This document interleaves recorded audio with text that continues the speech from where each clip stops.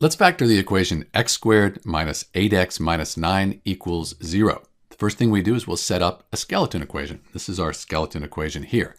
Then we want to look at the signs. So we have a negative and a negative.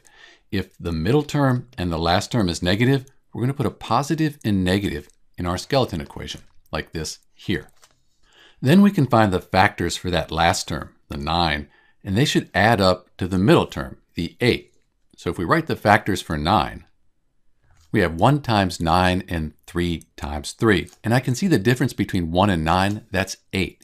So why don't I put a negative 9 here, since I have a negative 8 up here, and then the positive 1.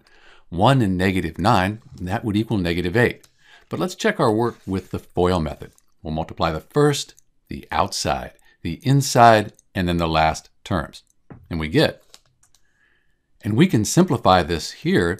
Negative 9x and x, that's negative 8x. So then we get, and x squared minus 8x minus 9, that's what we started with. So we factored this equation correctly.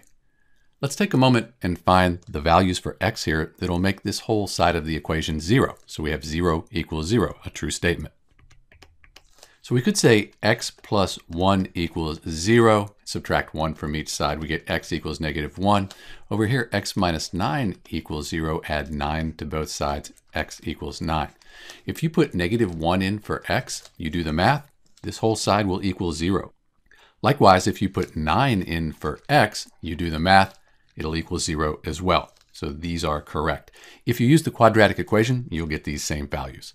This is Dr. B factoring the equation x squared minus 8x minus 9 equals 0. Thanks for watching.